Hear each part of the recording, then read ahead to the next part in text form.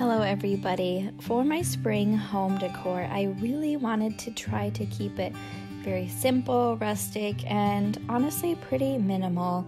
So I hope you feel inspired to throw some touches of tulips or pinks, yellows, blues, whatever color you feel fits the season of spring this year.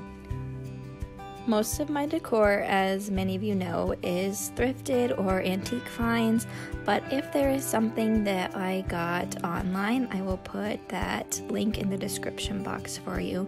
But I just love keeping the color palette rather neutral and just making it very bright, inviting, and homey for this spring season. So I hope you feel inspired to decorate very simply in your home this season as well.